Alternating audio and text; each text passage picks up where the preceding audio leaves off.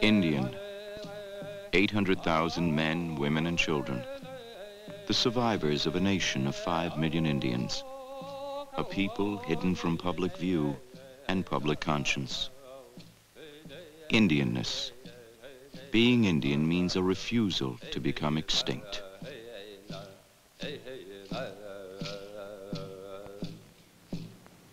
Indian people cannot be white. They have to be who they are. You may teach them, train them to live in the white world, but they must be allowed to remain as Indians and to practice their own religion and philosophy. In order to do this, it means that we need land because we're tied to the land. In most Indian life, it's part of us. It means the trees, the rivers, all life is part of us. So we are fighting for land as well as our right to determine our own destinies.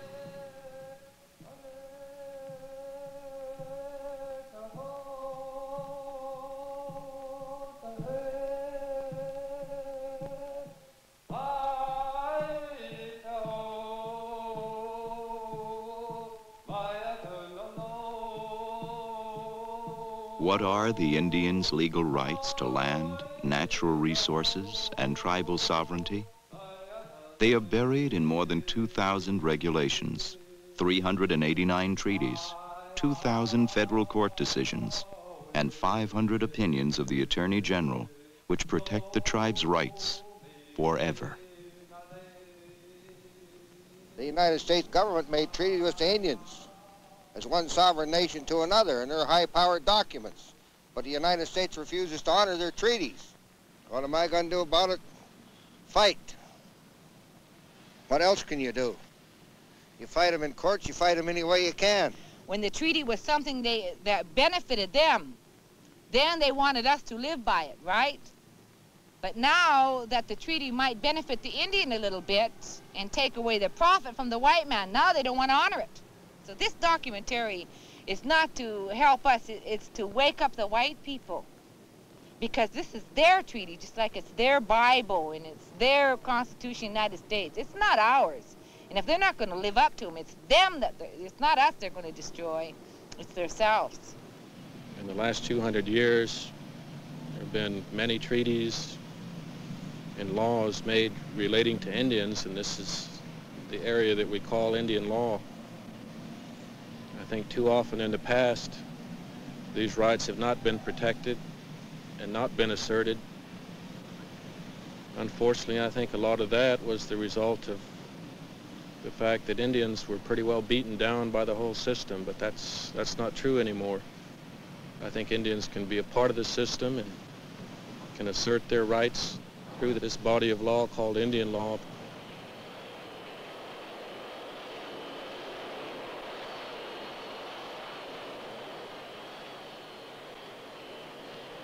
The Native American Rights Fund is a national Indian legal services program representing Indian tribes and individuals across the country in cases of major significance where they can't afford to retain counsel. The program was initiated in 1970 with a grant to the California Indian Legal Services Program, which expanded their services nationwide, and after a year under the California program, the staff was relocated to Boulder, Colorado, because it's the most convenient place in terms of the type of work we do, which is serving tribes all over the country.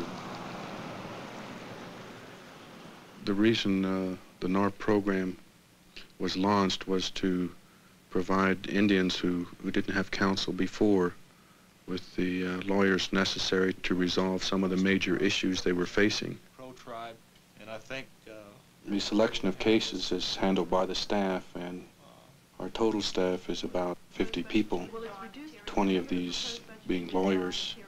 Of those 20 lawyers, about 13 or 14 are Indian attorneys. Almost all of our non-attorney staff is composed of all Indian people. Sovereignty over non-Indians on the reservation. It's called The National Indian Law Library, which is a project of the Native American Rights Fund, contains briefs and pleadings from virtually all of the cases ever decided on Indian affairs We put together a comprehensive index to Indian law that has references to all these materials and where they can be found. This material is available to tribes and attorneys working with Indians all across the country. The attorneys here in the program use it quite extensively, and I think it's been one of the reasons why we've been very well prepared when we have gone into court. One of the first cases that we got involved in early in the life of the program was the treaty fishing rights case up in the Northwest, United States against Washington. There were several tribes up there that had treaty rights to assert that didn't have representation. And David Getches, who was the founding director of the program, undertook to represent them. The Indians were truly oppressed in their attempts to fish. It's something that people outside the state of Washington simply don't understand. Why is it so important to the non-Indians that the Indians not fish? The answer is a mixture of economics and a desire for recreational pleasure. The competitors for the fish are sportsmen and the commercial salmon fishing industry, a multi-million-dollar industry in the state of Washington. These forces came to play against the Indians. They had sufficient political power so that the enforcement authorities of the state of Washington were brought to bear against illegal Indian fishing. It's true, Indians were fishing contrary to state law, but they had contended that their treaty rights enabled them to fish without state licenses, without following the state regulations as to time, place, and manner. And what resulted was as brutal a police reaction toward Indian fishing as you can imagine being visited on blacks in the South attempting to exercise their civil rights.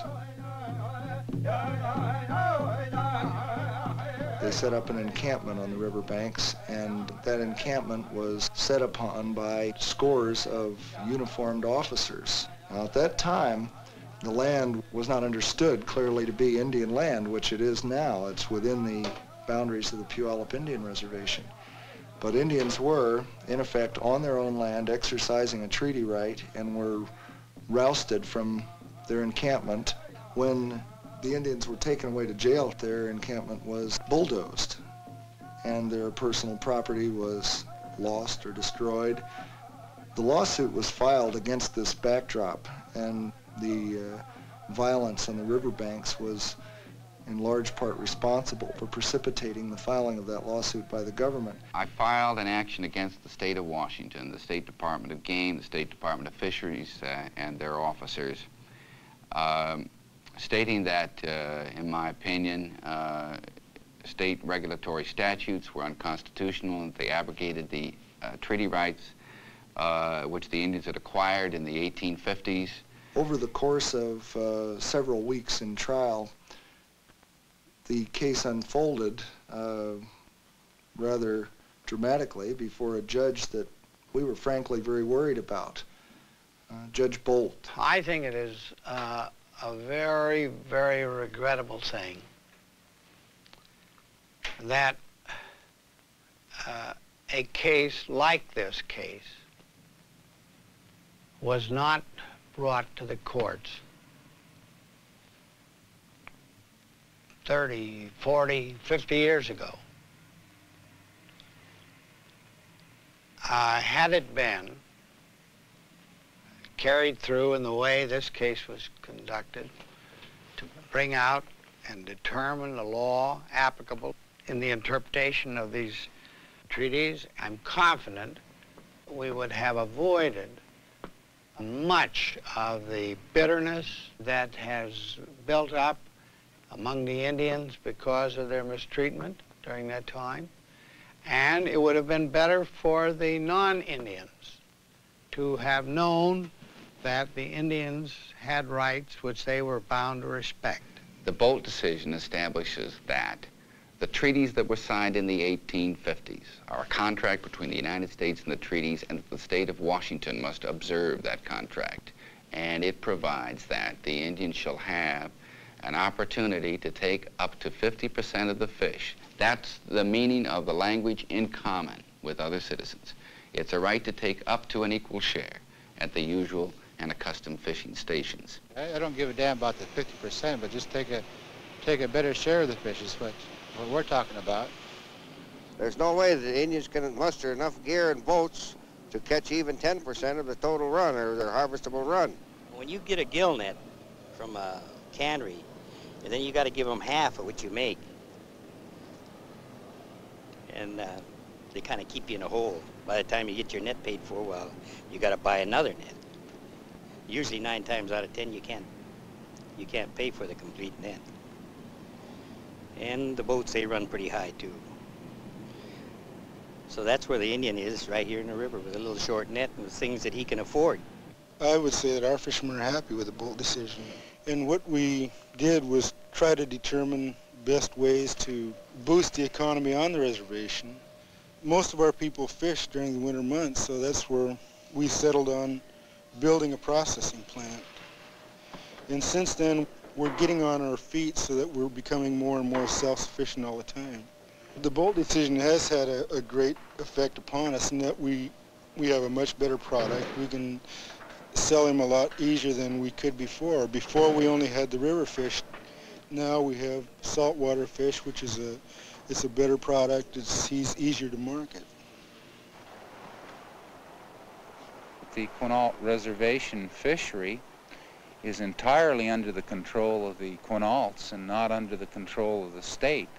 And we have had no problem in managing our fishery, and we're going to be able to come back to court next year and point out to Judge Bolt that one tribe, the Quinaults, can manage their fishery. And I hope this leads to the judge recognizing the ability of other tribes to manage their fisheries. For us, fishing is a way of life. It's not a way of earning a living. It's a way of life. And every one of these fishermen on this river, that's the way they feel. Without fishing, I think they wouldn't be alive. I'm really confident that the situation will ease when the non-Indians realize that Indians aren't out to devastate the resource, that their real motivation is to simply make a decent living in the way that their forefathers hoped they would by having the bargain that they struck in 1855 carried out, and that they can also maintain a culture which is rooted in the ability to continue a fishing practice that is similar to what their forefathers did.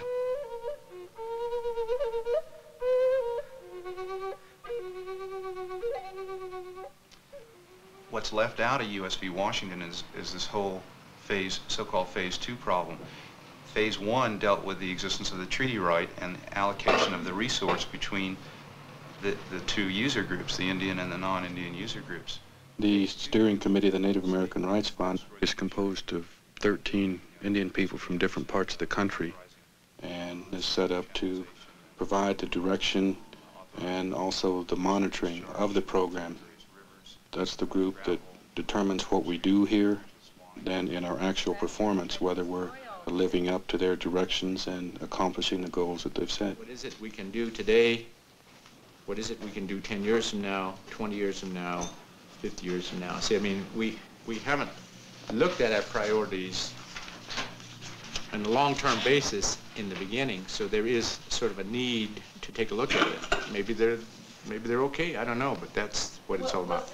I like tribal existence as our #1 priority. I mean, what other reason would we be in business for?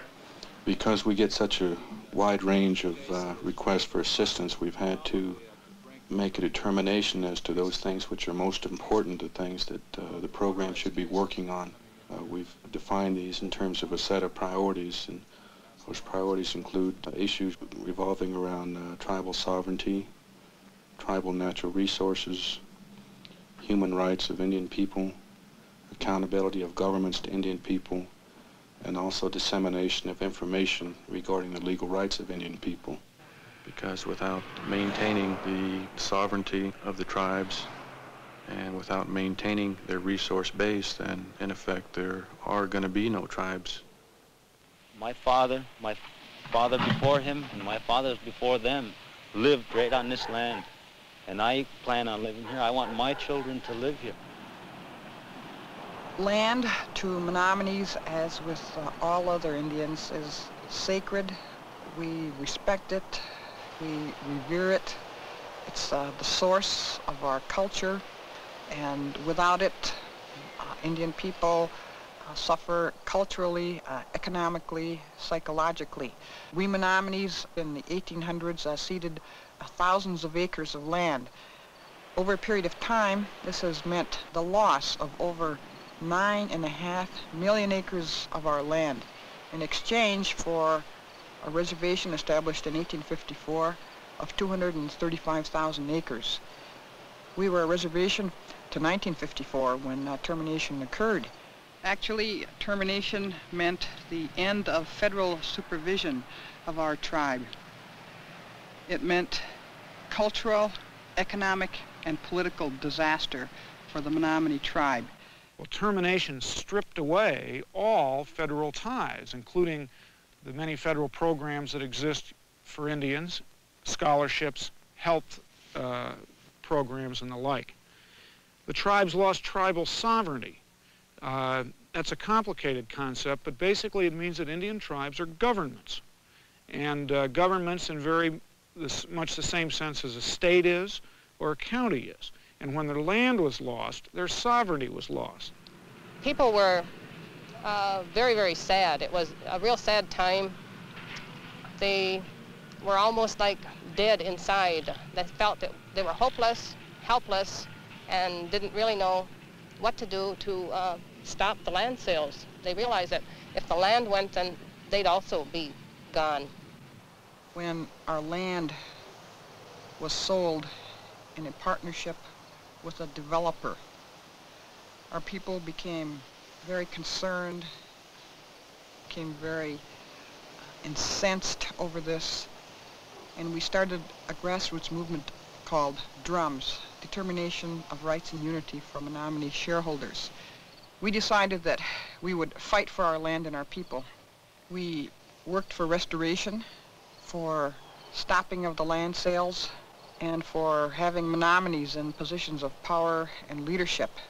Joe Prolaznik, who was the director of Judicare, contacted NARF to see if we'd be able to assist the Menominee tribe, and particularly the DRUMS people, in drafting up a bill which would be presented to the Congress, United States Congress, which would basically reverse termination insofar as that tribe is concerned. Most congressmen and senators had no idea of what termination was. The statutes were long and complex, and they dealt with a field, Indian law, Indian policy, which very few people were interested in. We had to go out door to door and telephone to telephone. We had newsletters. We had individual contacts through the moccasin telegraph, as many Indians know. And through this, we obtained the support of our people. With this unified support, then they took the bill to the United States Congress, and they of course, before they even did this, they got the support of their local congressmen, the local senators, and the local representatives. And in 1973, after many hearings and appeals to the Congress, it was passed into law, the Menominee Restoration Act, which basically reversed the whole termination policy. There were several major aspects to actually implementing the whole restoration movement. And NARF then committed ourselves to working with the tribe over as long a period of time as was necessary to basically complete all of the major phases of restoring the tribe and reversing termination completely.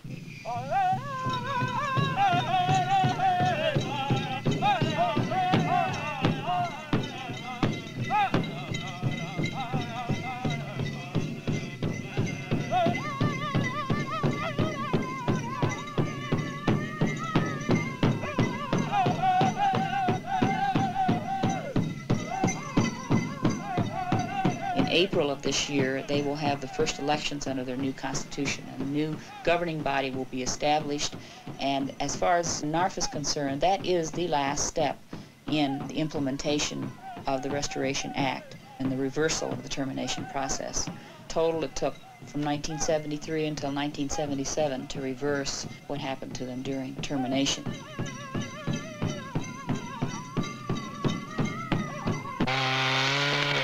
Over the long range, their lumber mill has to be gotten onto a firmer footing. It needs new machinery, and all this sort of thing has to be dealt with. And jobs have to be created. They've got new federal programs started and so forth. The tribe is beginning now to put itself back on an economic footing.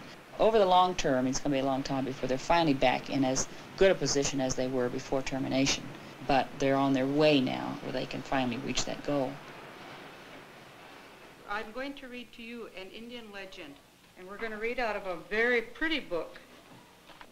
It's a very pretty color. Now, when I was a little bitty girl, my father and my grandfather used to tell me that the Creator loved us so very, very much that he made our skin the same color as sand. Menominee children are fortunate to have their own teachers and their own schools on their reservation. On the Navajo reservation, the situation's different.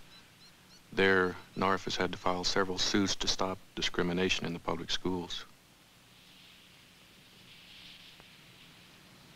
San Juan County is one of the largest counties in the United States. It's about the size of the state of New Jersey. The northern two-thirds of the county is non-reservation, and the southern one-third is the Indian reservation. And there are two major communities off the reservation, Blanding and Monticello, where the high schools are. For the kids living on the reservation, if they want to live at home and attend high school, they've got to make the bus ride. And it's the bus ride that's the whole basis of this litigation. The longest bus rides are for about 90 miles long, one way, 180 miles round trip. The distance works out to about 24,000 miles a year. So the kid in the school year, if he went every day, he'd travel the equivalent distance of 5 times across the United States, back and forth. Plus, the time that it takes for them to get to the bus. So, we had kids who were traveling 2.5, 3 hours one way every day. It just didn't seem right. And that was when Eric Swenson called us in. DNA is an abbreviation for a long Navajo word, which basically means lawyers working for the Navajo people. We did feel that because of the press of our routine work, that we just didn't have the resources to do this lawsuit by ourselves, and that's why we consulted the Native American Rights Fund and asked their assistance. They have several education attorneys and a good deal of resources that enable them to be of great assistance in doing a lawsuit like this. And our clients, of course, in considering the stakes that were involved, the education of generations of children, wanted the very best representation possible. The Indian kids on the reservation were faced with 3 options. They could make a long bus ride. They could go into the Bureau of Indian Affairs boarding schools. And the third option is they could go into some sort of foster home or boarding home, either in Blanding or up in northern Utah. 24 years ago, when I was in the placement program, I found out myself that it was really hard to be so far away from home and staying with some people that you don't know. And I found that some of these parents that you stay with doesn't really like for you to be in their home like the people say they would.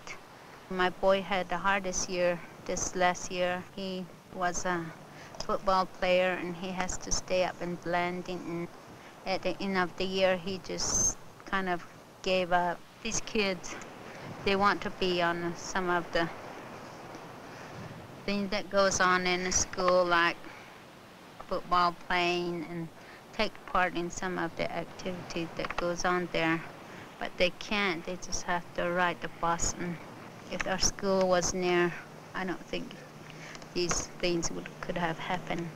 We had a lot of kids dropping out, not going to school at all. They didn't want to make one of the three choices: Bureau of Indian Affairs school, foster home, or make the bus ride at all. So that was one of the basis of our claims.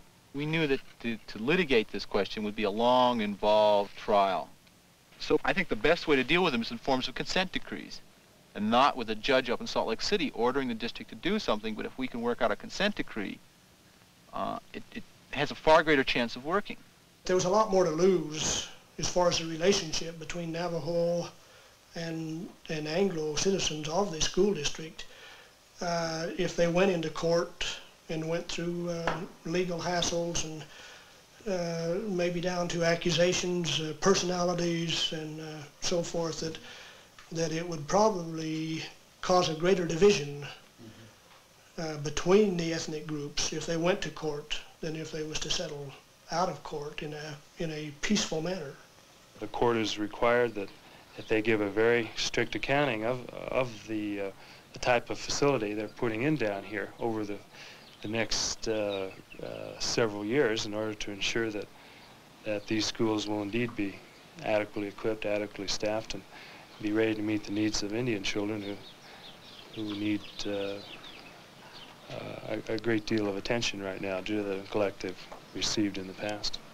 As a result of the negotiations, the bilingual education has now been adopted as part of the basic curriculum of the San Juan School District. The district has also agreed to teach the non-Indians about Indian society and Indian cultures, so that the children up in the northern portion of the district who don't have Indian students in their classrooms, who are going to live in this county, are going to have to deal with the Indian population in an equal and fair manner, will have some appreciation and some understanding of the Indian societies, the Indian cultures, so that you don't have misunderstandings, you don't have ignorance between the two cultures, the two societies. Problems had always been here. Clients had always complained about them. It's just that no one ever listened to them. And I suppose that's one of the very good aspects of using the adversary system, the legal system, because it enables clients who perhaps are not so well heard to be heard on a very high and a very vocal level. And our clients, of course, took full advantage of that, as they well should have. I never even knew there was a lawyer exist in this country. And I never even knew there would be people that could help a person with some problems.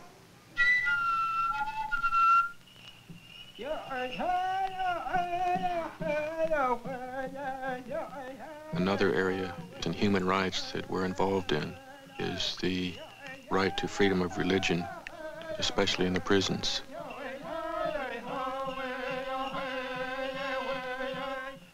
Inmates at the Nebraska Penal and Correctional Complex in Lincoln, Nebraska, filed a pro se complaint in federal court alleging all forms of discrimination against them. And we were later asked to represent them in the federal court. Right down here from about 17 on down is where we have 4 or 5 Indians living. And we want to bring out the fact that the conditions of this area is one of the worst in the cell house. Something like 270 some men are expected to shower within a period of half an hour. With only 6 showers. Right here is one cell we'd like to touch up on. Is where an Indian fellow lives. This cardboard here is put here to keep the steam out. This humidity is so bad that it sweats in here. Poor lights, no ventilations. Maybe the best thing that we've done is attempted to sensitize prison officials that as to the unique needs of the Indian prisoners, their unique rehabilitative needs, their unique cultural needs. Surprisingly enough, a large number of the prison officials that we've negotiated with, once that we've been able to educate them, they've been very receptive to attempting to meet these types of needs once they realize that they have in fact a different set of prisoners. I had very little contact knowledge of the traditions and the culture of the Indians prior to coming here, other than being exposed to what I call the Hollywood stereotype situation. But as we got into the situation, I became very familiar with the fact that here was indeed a very religious type of situation with Indians, and that it required, if a man was to follow his Indian beliefs, that he have long hair and be allowed to braid it at a given time. And it was then that I began to understand why the Indians in Nebraska were suing to retain some of their cultural identity. At first, the institution was reluctant in following a court order, but now they decided that they're going to give us a sweat lodge and our religion, and let the medicine men come in with fundings from the state, like the other denominations have here. We were able to obtain a supplemental decree in that case which provided for the construction of a sweat lodge, which a lot of the prisoners can use to develop this sense of spirituality and cultural awareness that is a part of being an Indian.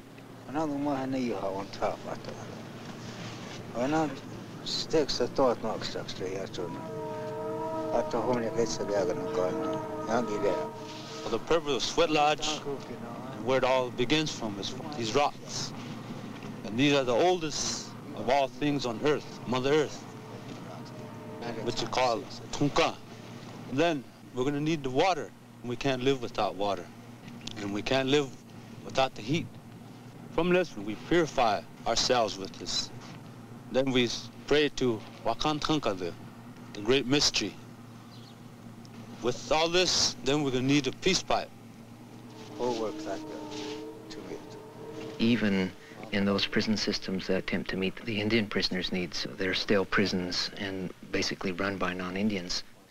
NARF's Alternative to Incarceration project is to transfer these prisoners and use the vacant Job Corps Center on the Cheyenne River Sioux Reservation, where Indian people and Indian culture could be utilized as the prime rehabilitation tool. When you consider that our population is about 800,000, and over half of them are women and children and young people, and you consider that we have literally thousands of Indian men in prisons throughout this country, you have to be concerned. Janet McLeod is one of our steering committee members who was very instrumental in causing NARF to form our Indian prison project, and has been working very closely in the state of Washington at McNeil Island with the Indian inmate group up there called the Brotherhood of American Indians. If they are not paroling you because they say you're hostile to whites, but they parole whites even if they're hostile to Indians, this is something NARF can get into. These people here, when they give us the right to wear our hair long, they didn't give us a right. They give it to us as a privilege, you know. And they can take it back anytime they want to. No, that's not true, David. That may be what they're telling you. But they have suspended all hair regulations in hair in the federal prisons, and they may be trying. As a result of her outspoken criticism against the Federal Bureau of Prisons, she was barred from going into the prison there. So we filed suit against the federal prison system on Janet's behalf and on behalf of the Brotherhood. We were subsequently able to settle that case and got Janet back into the penitentiary there. I was innocent, but they wouldn't allow me to testify in my own behalf in court. And then during the process of appealing this decision, the court-appointed attorneys wouldn't allow me to plead self-defense. They wouldn't even plead self-defense for me. They wouldn't listen to what happened. They were angry at me merely because I was Indian, not because I had gotten involved in a fracas. Most of these court-appointed attorneys only get so much to try a case. They want to spend the least amount of time and take the least trouble. This is what our research in that area has found. Yeah, this is true. So they want you to plead guilty so they can get it over with, and usually tell you that you'll get a lighter sentence if you do. This is what they tried to do to me, and I was convicted of first-degree premeditated murder. When I live here no longer, take my spirit home to you. Great Spirit, this prayer song for courage to be strong. Great Spirit, this prayer song for protection from all wrong. We're just as free as the Indian that's locked up in a prison, and we've got to think that way. But on the other hand, we have to pay equal attention to the beautiful things in life, because there still are things that's beautiful in life, whether it's trying to create things with your own hand through beadwork or through painting.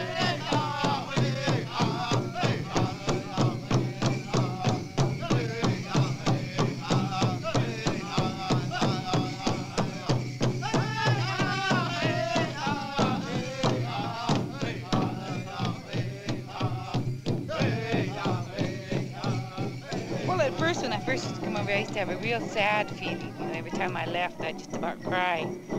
I don't feel that way so much anymore, you know. A lot of things have happened 10 years. And I've seen a lot of them get out. A lot of them make positive lives for themselves. So I don't feel that way no more.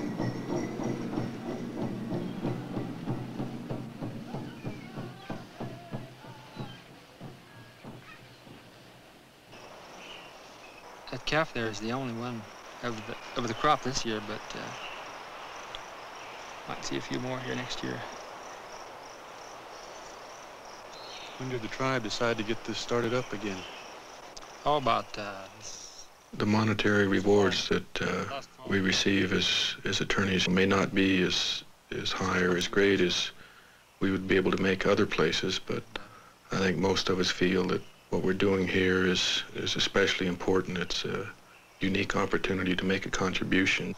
Started off with a herd of about 5. Just like any attorney has to meet and discuss things with his clients, answer questions, we have to do the same thing. But since our clients live all over the country, then we have to travel out and meet them, and that requires us to spend a lot of time traveling to a lot of different parts of this country. The Northern Cheyenne tribe is located in southeastern Montana, and at the present time they're involved in litigation to define their water rights. It requires me to go up to Montana and out to the reservation a couple times a year to give progress reports to the tribal council. Arguing one thing that's certainly going to be contested is this winner's doctrine right, the ownership of the water by the tribe from time immemorial. The state's not going to stand for us making that kind of claim. They're going to fight us all the way. They're going to say, you guys weren't entitled to any water until 1884, 1900, or later.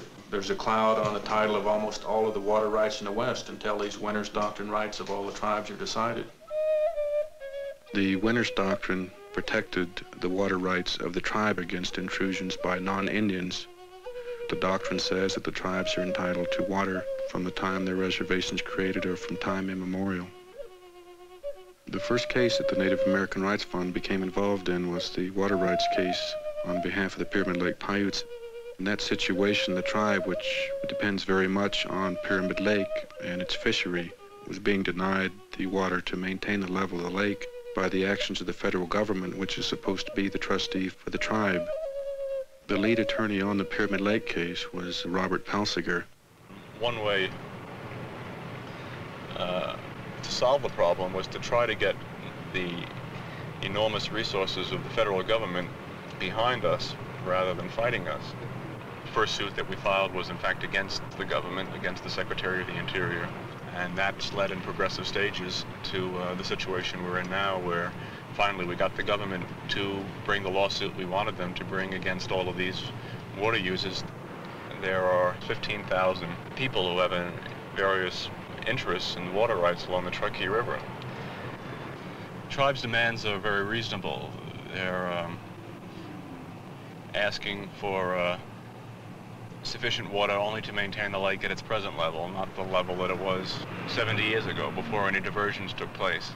In fact, virtually everything that we're asking for can be obtained if the water users on the Truckee River were more careful in the way that they use their water. For example, water isn't metered and it costs the same amount if you use it carefully or if you waste it. All that time they were doing that, there was absolutely nothing, no concern about Pyramid Lake. It was declining 70 feet. They're killing our lake, and the government is responsible for allowing all the dams to be built on Truckee River, and we've lost about 70 feet of water. All that white you see on those rocks used to be underwater. Many years ago, when I was young, my great-grandfather, he was one of the chiefs. He controlled the Paiute tribe. Fishing was very good in Pyramid Lake. The Indians used to fish for this great, big, low-hunting, cutthroat trout. It wasn't planted by state or the United States government. Mother Nature had put these trouts in Pyramid Lake, and they grew to be the biggest trout in the world.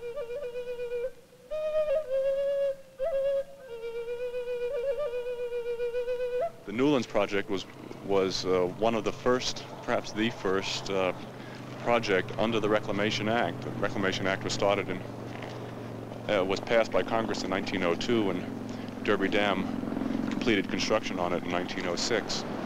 Senator Newlands was the primary sponsor of the Reclamation Act, and he, along with other Western senators, were very, very strong advocates of reclaiming the West by building expensive water diversion projects, storing water, and irrigating land. Indians call Derby Dam the killer. It's a killer because it killed the lake by diverting the flows over to the Newlands project across those mountains. It's a killer because it killed the fish. There wasn't enough water for them to get up the river to spawn, and they couldn't get above Derby Dam. Looks like a pretty innocuous, innocent-looking structure, but it's a killer. The first lawsuit that we brought on behalf of the Paiutes, we sued the Secretary of the Interior and basically said he had been violating for many years his obligations to protect the interests of the Indians. The court agreed with us in a very important decision that really for the first time Indians got their property back. They got water back that had been taken from them. Previously, Indians had been relegated to a damage remedy, to being paid for property that had, for land, for water, for other property that had been taken away from them. But here the Indians sued the government and established that precedent that they could prevent the government from failing to protect their property. Now they've joined with the tribe in trying to establish the tribe's water rights. But it's going to be long, it's going to be lengthy, it's going to be appealed, it's going to go to the Supreme Court. But we feel now, the Paiutes feel and lawyers feel, things are beginning to turn around. But at this point, I personally feel very optimistic of the future for the tribe. It gives you a great deal of oomph, I would say, to know that you have something standing behind you. There will be some repercussion, backlash, as far as the ranchers feel. I wouldn't say it's taking the water from the ranchers. It's only a thing for us to survive as an Indian tribe. I mean, you take away the culture and heritage is what this lake means to us. I mean, you're taking away human lives. I think we have a right to exist as well as anyone else. Just like the Pyramid Lake Paiutes, there are many other tribes in the West involved in issues regarding their water rights and rights to natural resources. To assist these tribes, NORF assisted in the formation of the Native American Natural Resource Development Federation, which is composed of 26 tribes on the northern Great Plains. One of the members of the Federation is the Crow Tribe of Montana.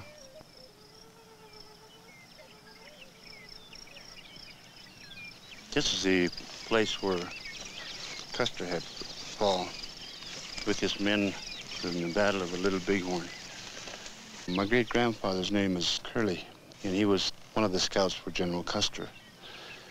And in the stories that he tells, he was the last one that saw the battle from one of the hills far off here. And he watched the battle, and when they were wiped out, he rode out to the Bighorns to report to the boat far west. And he didn't speak English at the time, so what he did was he put a bunch of little sticks together in the ground like this. And he said, Custer, wiped out. One of the original treaties of 1825 that this land was designated to the Crow tribe, without knowing that all of this area would be rich one day with natural resources, such as coal, bentonite, some of the wealthiest deposits in the world. There was oil shale, and different minerals that were available. And in our treaties of 1868, it stated in there, as long as the grass shall grow, the waters and the resources will belong to the tribe. It's one vast land that we had at one time given to us by the Great Spirit. It's now being looked upon, and everything is taken away from us.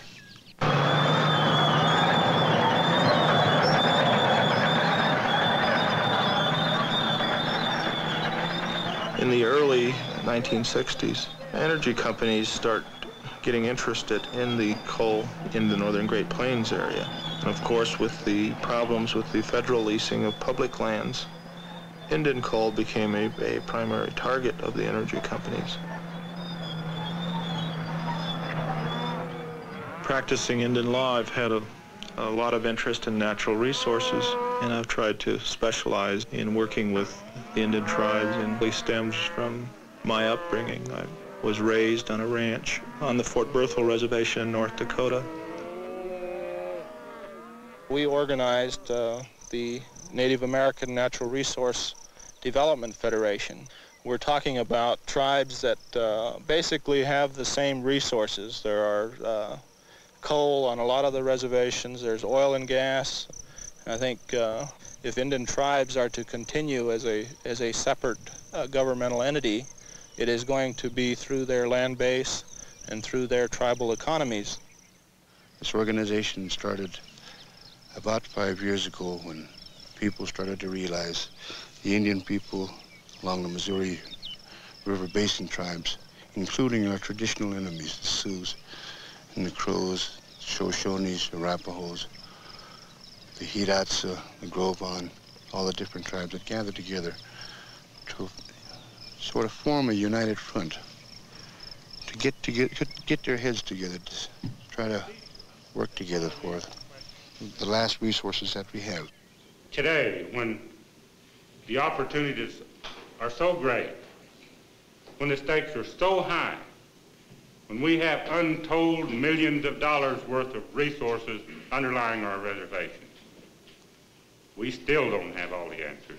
The BIA has to recognize that there's some religious significance involved here too. These rivers have spirits, just like other forms of life. And we keep doing that, and pretty soon our streams are going to burn like they do back east.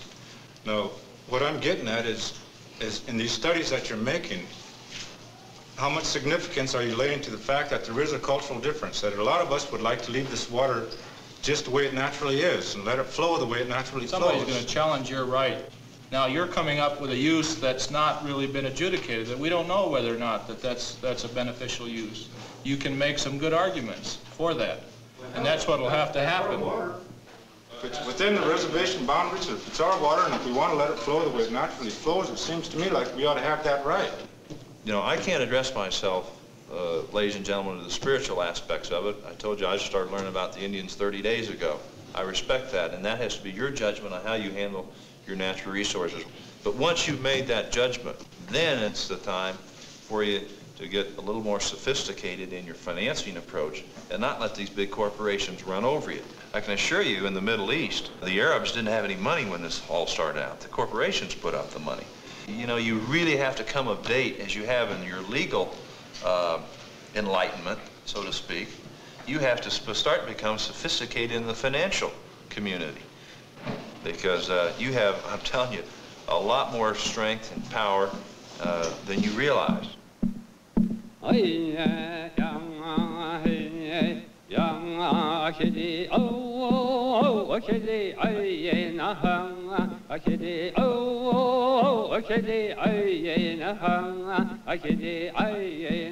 been talk on the radio, television, and media about these claims of the Indians and talk about 2/3 of the state belonging to the Indians, and certainly that's a human interest story.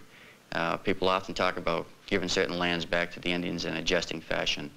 And I think the media has played this up. It's been much more of a media event in some respects. I don't think there's been much of an analysis in the media in regard to what merits there may be to the claims of the Indians. Presently, there are 2 suits pending in the federal district court here in Maine by the Passamaquoddy Indians and by the Penobscot Indians. The Indians are contending that they gave up land or claims to land in the state without being approved by the federal government. The state of Maine separated from the state of Massachusetts in 1820, and we assert that by virtue of being aware of the Articles of Separation, that the federal government ratified the land transactions between Massachusetts and the Maine Indians. Passamaquoddy and Penobscot tribes are 2 small tribes of Indians who made the mistake, I guess we should say, of being friendly to the United States in the Revolution. Had they fought with the British, we would be sitting in Canada now. They played a critical role in that conflict and fought in the Revolution on the basis of and in response to promises made to them by the federal Indian superintendent of the time, a man by the name of John Allen. Allen promised them that if they assisted the Americans, they would forever be protected and that their hunting lands would be secured to them and that they would be provided with services in time of need. And after the war was over, they were the good guys who finished last because the federal government promptly forgot about its promises and never kept its part of the bargain. But the federal government did keep its promise in one important regard, and that was that in 1790 it passed the Trade and Intercourse Act, which by law rendered void any transaction with any Indian tribe concerning Indian land that wasn't approved by the federal government. Thereby, of course, gave them the claim that they have today. It's our position that under the laws of the United States, 60% of the state of Maine must be returned to the Indians. Any public official who has a responsibility of dealing in these areas has also a responsibility to the other million citizens of Maine. And certainly, if I'm going to meet my constitutional obligations, I could not in good conscience suggest or recommend the giving away of Maine properties and Maine monies on a case without merit. The state has let the litigation go along, has apparently taken our offers to negotiate as a sign of weakness, has frequently made jokes about us as a result of that, and let the thing slide. And lo and behold, about a month and a half ago, a very large and prestigious law firm has refused to certify that these municipalities have the power to collect taxes because they say as a result of our lawsuit they can see that there is a question as to whether or not this is Indian land, and if it is Indian land, the municipalities would not have a power to impose taxes, therefore could not raise the money to pay off their notes. The tribe's position continues to be that they never wanted to see those difficulties come about, that they were willing to talk about a negotiated settlement. But our position obviously must be that there are only 2 alternatives. Either we continue in court or else we enter into good faith negotiations. We want to be fair. We want to make it as easy as possible. But always, you know, if you take some rights from anybody, that's going to be hurting, I guess. I know that when I took our rights away, it was hurting here. Right of ownership, or right to own a house, or right to even borrow some money. We didn't have those rights. Now we do. You know, there have been 6 to 7 generations that have grown up in Maine in these areas. People built homes and farms and businesses, and these things weren't given to these people. They did it by their own sweat. You just don't undo things of that sort. And you can never forget that we're talking about something 2 centuries old. It just can't be rewritten.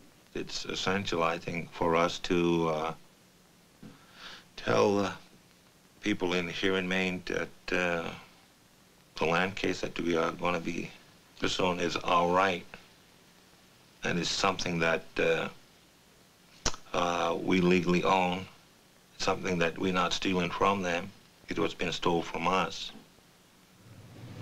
Well, if we get a settlement, the people I've talked to so far, there's about 50 to 75% of the people, they want the money to be put in a trust fund to be controlled by us ourselves, so that our children and their children will have monies for education and for health and for good homes, jobs, whatever, you know. We don't want the money just to get it ourselves and just divide it up and spend it. We just want it for the future, for the next couple hundred years for the kids. There are a small number, a limited number of these non-intercourse act claims in the United States, but nothing that compares to the 12 million acres that's involved in Maine. We are involved either directly or indirectly in almost all of the other small claims that there are. In Massachusetts, we have two claims. One is a claim on behalf of the Wampanoag tribe of Gay Head. Mashpee, we've sued for the entire town of Mashpee. Two claims in Connecticut and New York. There's a Oneida claim. If every tribe in the United States was in a position to have their land returned, I would think that there would be a very good chance that our system of justice simply would not hold, and Congress would change the law. Congress does have the prerogative to undo what our government did many years ago when they entered into the treaty. Congress can abrogate the treaties. That's one of the least pleasant aspects of Indian law, is that the treaty promises of 100 and 200 years ago can be eradicated by a stroke of the congressional pen.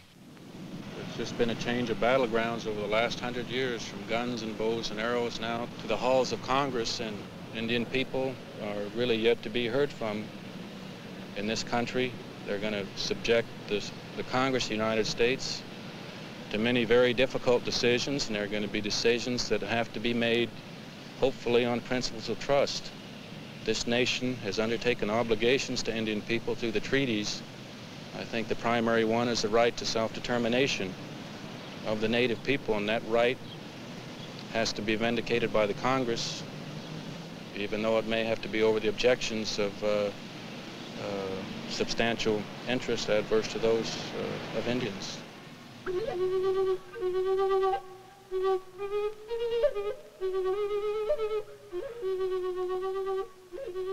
I think what Indian people are asking for today is a recognition and a reaffirmation of the rights that survived, that were guaranteed to Indian people during this period, and that still exist today. This is what our program is trying to assert on behalf of the tribes that we represent. And in that sense, we're not really expecting non-Indians to feel responsible for the actions of their ancestors and the treatment that Indian people have received for the last 200 years. And we're not asking non-Indian people to do anything more than I think what they would expect for themselves, and that is when they go into a court of law and assert their rights, they should expect the court to respect those rights and recognize them.